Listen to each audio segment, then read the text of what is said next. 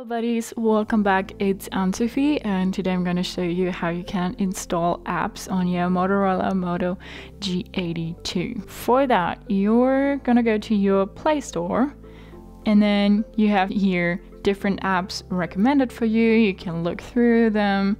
You also have here top charts, apps for kids, and well, different categories.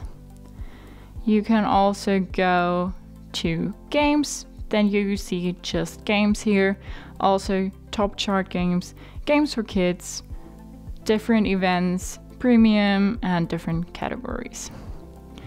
You also can download books. You just click on books here, and then you have different books.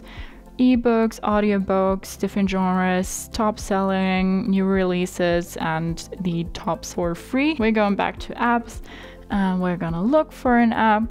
We look for Lieferando. Now it's here. You can also put in the full name, Lieferando, and then you have more details about the app here. Then you click on install. Now the app is installed and you can open through this button here, or you go back to your screen and then it pops up here, Lieferando. Then you can click on it and, well, use the app.